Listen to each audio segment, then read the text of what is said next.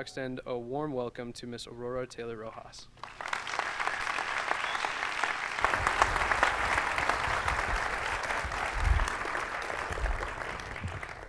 Well, I would thank you, but you made that joke about my age, so I'm not going to thank you.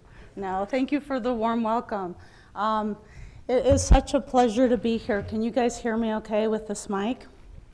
Okay, so really a great pleasure to be here. It's not often that a vice president of engineering gets to talk to this many students in one room, and so I'm really thankful to have been invited. I'll start off by saying I was a little suspicious. So when Doug said to me, you know, BYU wants you to come and speak, I thought, well, I didn't go to BYU. I went to another school. You might have heard of it. They have a good football team. It's in a big city.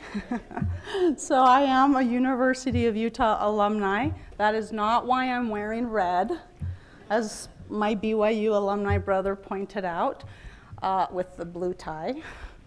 I'm wearing red because it's Valentine's Day.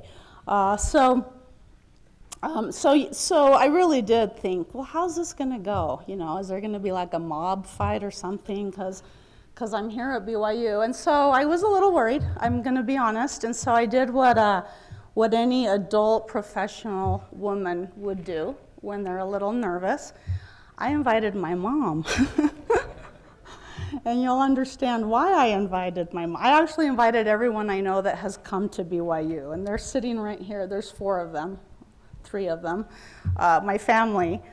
So you'll see in a few minutes, I'm getting ahead of myself, that they actually have some pretty strong ties, not only to this institution, but to Provo, Utah. So we'll talk a little bit about that. As the introduction stated, I'm an electrical engineer, and I work at L3 Technologies. I've been there for 25 years, so I guess the age joke was pretty appropriate. We're going to talk about diversity of experience, which is kind of interesting since I've been at the same company for 25 years. So you might be asking yourself, you know, if you're this expert in experiences and diversity of experiences, how is it that I've stayed with the same company for 25 years? And you guys are about to find out there's actually a very strong correlation there. We're going to try this out.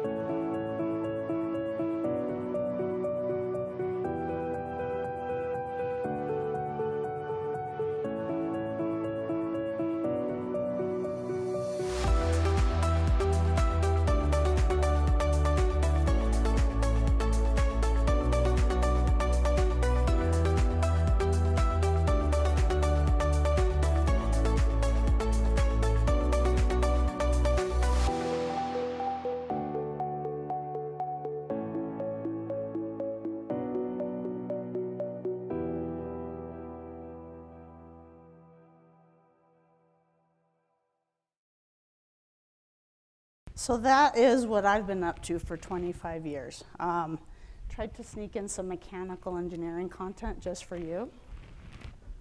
So what you'll see, and what I want to talk about, is not all of this is going to be about engineering, but there is a lot of things. I was talking with your deans this morning.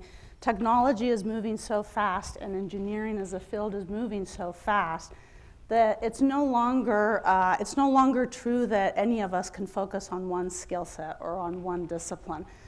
It used to be a little bit like that. You know, you could be a software engineer and code your entire career and code your entire life and make a great career of it. And you can still do that. But I'd like to offer you a different way of looking at it and maybe some different alternatives.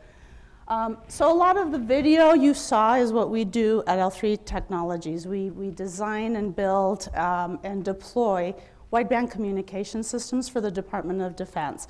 So we employ all sorts of different talent: RF engineers, software engineers, mechanical engineers, systems engineers, a ton of testing, manufacturing, you name it. We need it, and we need that talent. So I want to talk about diversity of experience, right? Not just engineering, but as it ties into engineering and as it ties into my experience, it's almost impossible for me to talk about my path and how I got here without talking about what I've done in my career, because it's what I've grown up as an engineer and I've grown up in this company.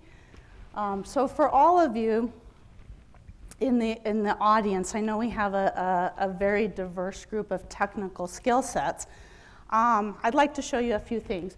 So for the mechanical, see, I even put that slide first. For the mechanical engineers in the room, you're studying thermal analysis, you're studying structures, you're studying vibration, you know, you're doing all sorts of neat things. But I'd like to have you consider doing something. We were talking about this over breakfast with your deans. There is just an explosion of technology going on in the mechanical engineering field. It is a super, super exciting field to be in. I'm not a mechanical engineer, but when I started at L3, the mechanical engineers didn't really do anything too exciting. Here we are, you know, about 10 or 15 years later, some of the most innovative and some of the most exciting technologies in my team are coming from the mechanical engineering department. We're studying additive manufacturing, thermal management. We're working with research labs like DARPA. So what I'd like you all to consider, regardless of the field that you're studying, is, you know, have something that you're passionate about and be a subject matter expert in that field, whether it be mechanical engineering or electrical, but then expand your experience, because no longer do we build something just based on one technology. Mechanical engineers need to understand coding, need to understand software. Software engineers, advanced communications engineers need to understand the packaging and the cooling and the vibration aspects that those of you that are studying mechanical. So it's really just about the strength and the power of how many tools you collect throughout your life, throughout your experiences, and throughout your professional career. Let's see if this, you'll see here a pretty neat simulation. The video on the right actually is a real shock test that we did on one of our antennas for the Navy. And the beauty of simulation, right, is that you should be able to reduce cost, expense, schedules by simulating what you're about to design and build. So we've gotten really good at that, where what we simulate and what we build and test are almost identical with just a few little tweaks. That saves you cost, that saves you schedule, and that makes products safer. So now for the RF antenna engineer. So I was an RF design engineer earlier part of my career. So it's the best field to go into, if you guys are still debating that, right, Mr. Keller? But again, it's the same concept, right? We've had people, and I've known people, I've worked with people, your father, that, you know, spent their entire career and designing antennas or doing RF circuitry. What we're seeing more and more in industry, and what I would have you guys all consider is, if you are an antenna designer, that's fantastic. I thought I wanted to be an RF engineer my entire career. But branch out to the different disciplines. Take an internship, perhaps, in a completely different field than the one you're specializing in, and that will just make you that much more powerful, that much more knowledgeable. But really the twist, and kind of what I want to convey today, is it changes the way we think. when we expand our experiences, when we extend our understanding, whether it's professional or in life, it literally just widens your scope and your understanding of the world. You become better, you become more tolerant, you become smarter, and you have an ability to solve problems in a much more powerful way than if you stay in your little silo and in your little area.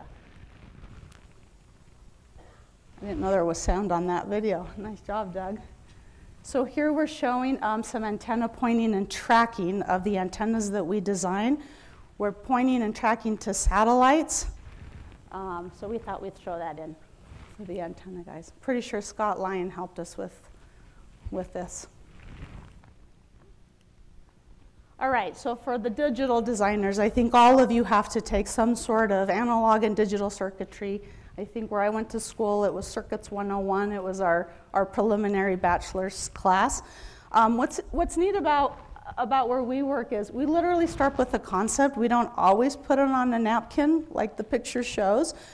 Sometimes it's a napkin, sometimes it's a whiteboard, you know, whatever it is you have. But it all starts with a concept, right? Once you have a concept, you can transform that to the electrical schematic. The powerful tools we have these days make the design cycle so much faster. From the schematic, you then go and we actually design our PCBs. We route our own PCBs. We don't build them, we outsource that, but we actually design in-house our own PCBs. So I'll show you the circuit card.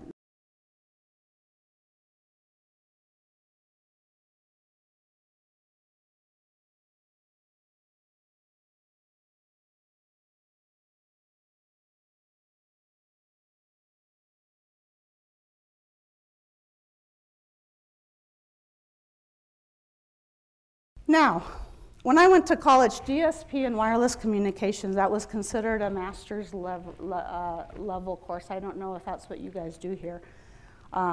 This is kind of the heart and soul of a communication system, so it's kind of the heart and soul of what we do down in Salt Lake. So as you can see, there's digital signal processing, forward error correction, modulation schemes, and currently, we're solving a lot of problems that have to do with the dynamic spectrum if you see this. So spectrum is something that is finite.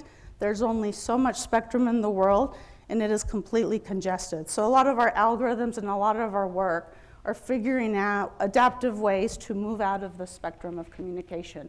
When you're being jammed, it can be friendly jammer, it can be non-friendly jammer. You have to have the ability to still communicate in a very congested environment. And I wouldn't be a good comms engineer if I didn't show you a modulation scheme for me. This one's for Dr. Rice.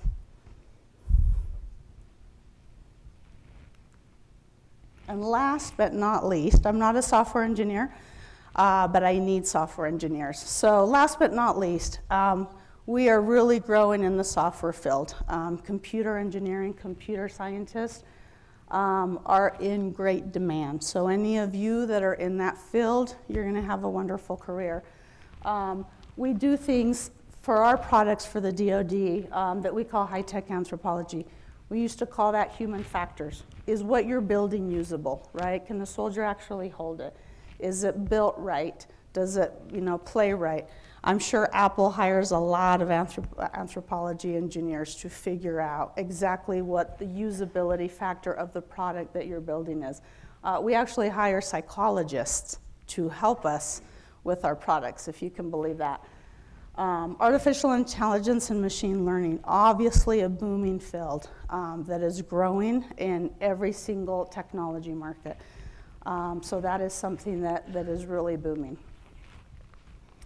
So those are the fields. Those are just the high-level fields. As we talked about this morning, every single one of these fields, has 20 to 30 subsets that you can specialize in, and that you can spend your entire career in. So what I'd like to share with you is, kind of my trajectory in engineering and in my professional career. When I started designing RF circuitry, I thought there was nothing better in the world. It was so exciting. It was really hard. It was really challenging. We thought we were the coolest engineers. I'm sure we weren't, but we thought that. And the truth is that for the first 5 years of my career, it never even occurred to me that I would do anything else. Since then, I have been moved around and stretched and pulled, and I have had what a lot of people would argue is 5 or 6 different, very varied careers in engineering with the same company.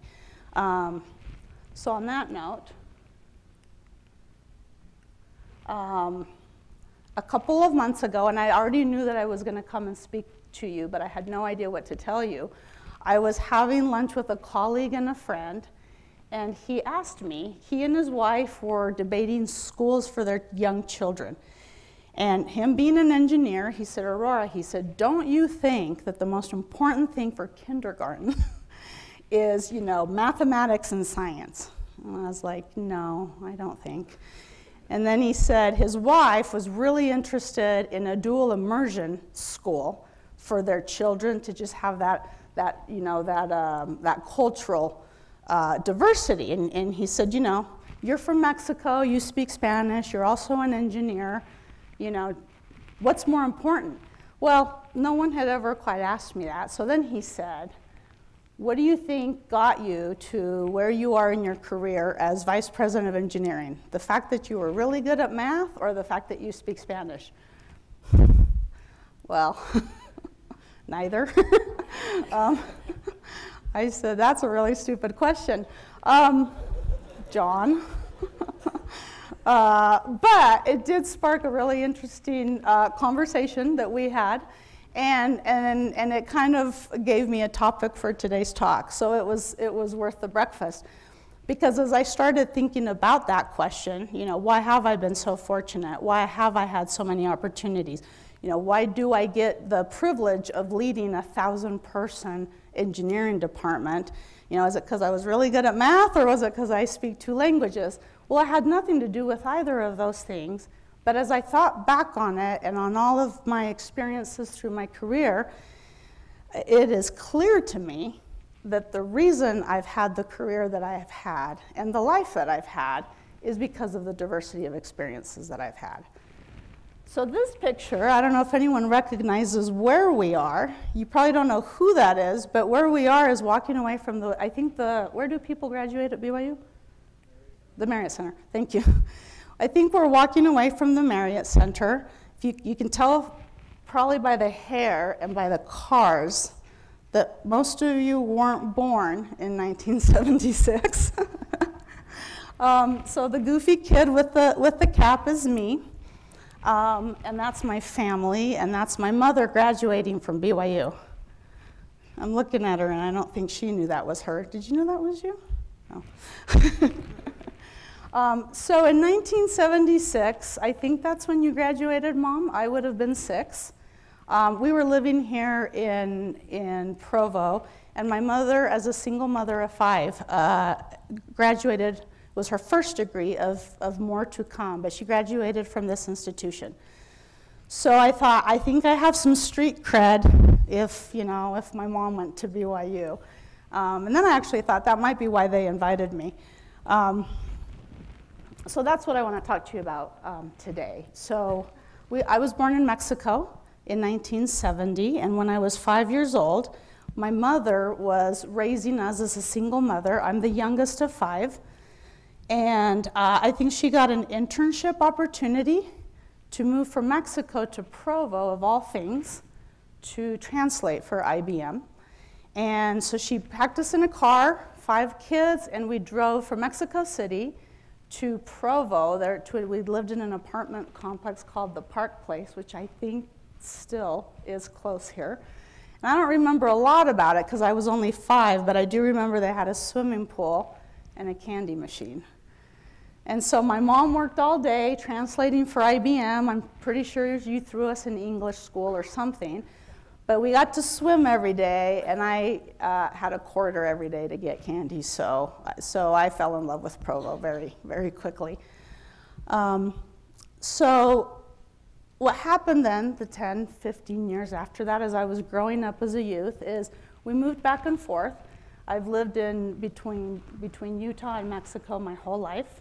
I've lived in a lot of cities. I've lived in a lot of different states, between different parents and between different cultures, really. And that's just, I thought everyone did that. It wasn't until later I realized that maybe wasn't everyone's normal, but it was my normal. The other thing that was my normal is I just assumed we all had to go to college because of this picture and because of this lady. Like, there was no option for us. You went to college, right? If she went to college with 5 kids, we were all gonna go to college. We were gonna get at least 1 degree. What I have found as I have grown up and traveled the world and met a lot of people is not everyone has that experience. You know, that's not everyone's privilege to go to college and to get an education and to have that foundation. So we are all extremely fortunate. All of you are sitting here because you get to go to college. My mother grew up in a very conservative Mexican family. She was the only girl. She had 3 brothers, and her father didn't think women needed to go to college. So it was certainly not her normal. She had to leave home, have 5 babies before she could go to college. But it was not something that was encouraged for her. It wasn't something that she was, you know, even allowed to do. But the 3 brothers were encouraged to go to college. So as you move around the world and as you travel and as you widen your view, not just technology, not just your studies, but your worldview, you will all very quickly, if you haven't already, figure out normal doesn't mean anything. You know, don't let anyone define your normal. There is no normal. You get to define what your normal is. And the more experiences you have and the more things you do, the more people you meet, the more different people you surround yourself with, your normal will be fabulous. It will be really, really, really, really fun. We probably don't need to look at this. We'll look at this instead. So that's my background. So because I was bouncing around back and forth between schools, between countries, I tried to count the number of junior highs and high schools that I went to, and I couldn't really figure it out. I would like to stand here and tell you that that was just my diversity of education that I was after, but the truth is I was a little rebellious as a teenager, and I got kicked out of a lot of schools. In fact, when I was invited to speak here today, I texted my family and I said, "Hey, Mom, do you want to go to BYU? They've invited me to speak." And she said, "Huh, that's really funny. And there were years we didn't even think you'd graduate from college. What a treat." Which is true. So that diversity of education, I like to say, was my early leadership training, right? I was questioning everything. I was pushing every boundary. So we'll call it that. We'll call it early leadership. So I came back, and when I came back here, I wanted to be an educator. I studied special education at the University of Utah. All of my family, there's no engineers in my family. I come from a family of educators, artists, very creative people, and social work, you know, people that serve, people that love to help their community. They're all sitting on the front row in case you want to meet them.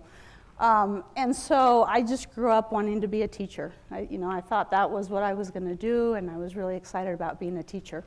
But again, that diversity of experience and life happens and you do different things, and maybe sometimes your first choice doesn't always fit who you really want to be.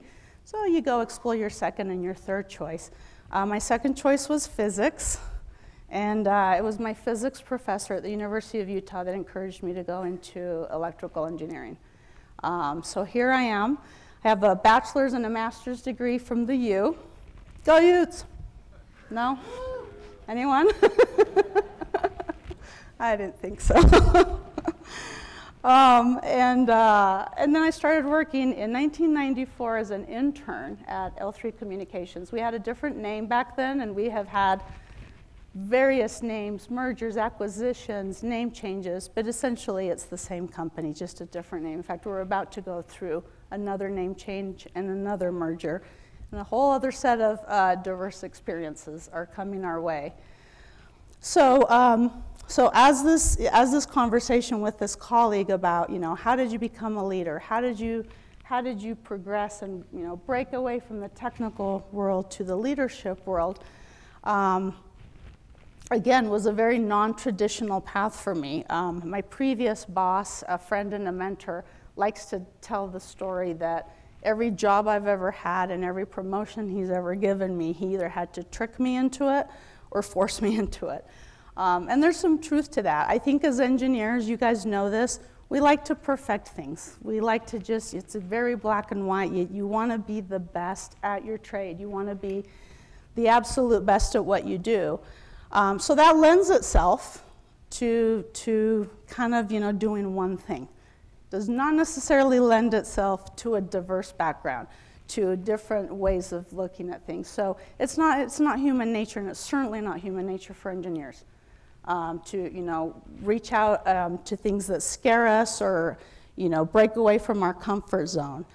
So I've been super fortunate to have mentors and bosses and colleagues and friends and family that have always done that, helped me with that, pushed me out. One of the things, if you remember anything from this talk, I'd like you to remember this. If you surround yourself with those people that are constantly challenging the way you look at the world, the way you think, the way you experience, you will grow so much faster and you'll experience so much more because they're seeing the world from a completely different perspective than you're seeing it. In my case, I had mentors and friends and colleagues that have seen my potential years before I even believed it was there. So trust those people. Trust those people, whether they're your professors, your advisors, your friends. Right now, because I'm a lot further in my career, I still get inspired and I still see things differently and I still change the way that I view things. Less from my colleagues now, because we're all getting a little bit set in our ways, and less even in my bosses, but where I still get that inspiration and where I still get the different diversity of thought is from the younger generations, the younger kids that are coming. In fact, I don't want to embarrass her, but I might need to tell you guys this story. So as managers, we normally look at a ton of resumes. We bring in interns all of the time. It's a great program for students. It's a great program for employers. We get to test drive you before we decide we want to invest in you. So it's kind of a great program. And I was telling the deans this morning, we traditionally only looked at juniors and seniors in college for internships and to come into to work for us because you got, juniors and seniors have a little bit more of the fundamentals behind them. They can actually apply them to industry. We never looked at sophomores. We never looked at freshmen. They just didn't have enough experience. They just didn't have that. And what we've seen is every generation is faster. Every generation, you guys are smarter. And I'm not just saying that because I'm talking to a bunch of students. It is amazing what you see in this field. Literally the innovation, the speed, and I think it has a lot to do with the diversity of thought. I think because kids are growing up with computers and technologies, your brains are literally acting differently and absorbing differently than our brains did when we were your age. So we're seeing this as employers, and we're seeing this as we're hiring and recruiting. And so all of a sudden, we're looking at sophomore resumes, even though we never brought in sophomores. It's like, well, this resume is pretty impressive, so we'd bring in a sophomore. And lo and behold, it was an excellent fit, and it was an excellent match. So about 18 months ago, there was a resume floating around. There's a young lady in the audience. It was her resume.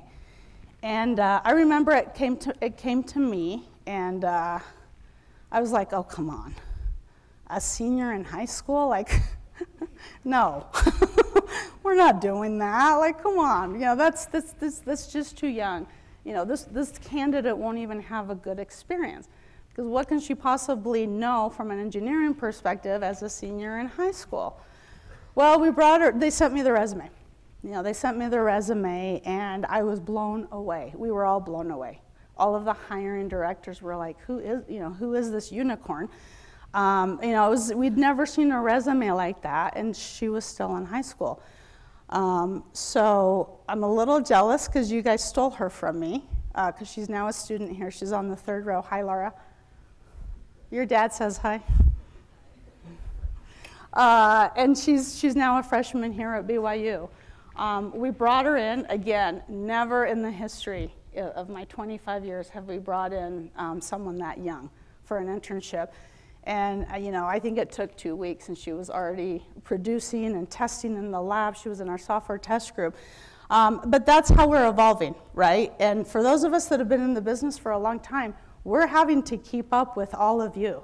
We're having to change the way we hire. We're having to change the way we communicate.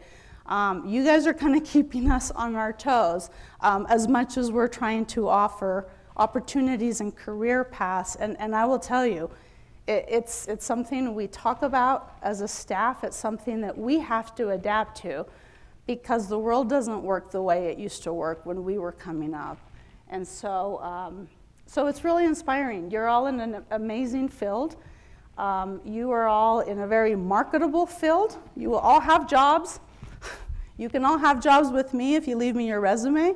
But I do want to just share that with you, that the more you reach outside of your comfort zone, the more you get different perspectives. And it doesn't have to be just in your profession. In everything that you do, you will really have a great success, and you will really have a lot of amazing opportunities. Last but not least, I'll leave this to you.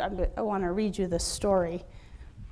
We are talking a lot about innovating and changing the way we operate and the dynamics of engineering and how fast it's changing.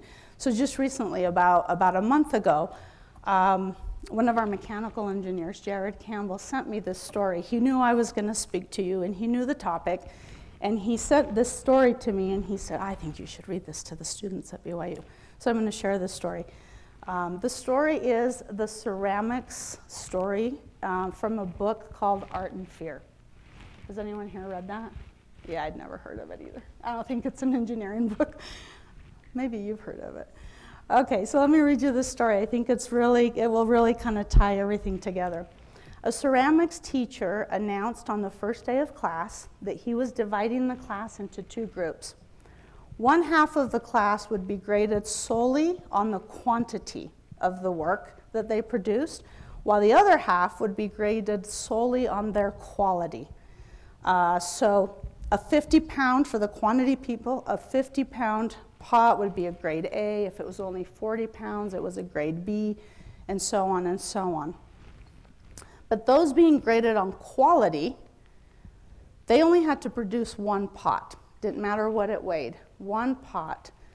But it had to be a perfect pot in order to get an A. If it was less than perfect, you might get a B. So they went off to do their tasks. Come grading time, a very curious fact emerged. The works of highest quality were all produced by the group that was being graded on quantity. It seems that while the quantity group was just busily churning pot after pot and piles of work as fast as they could, they were actually learning from their mistakes.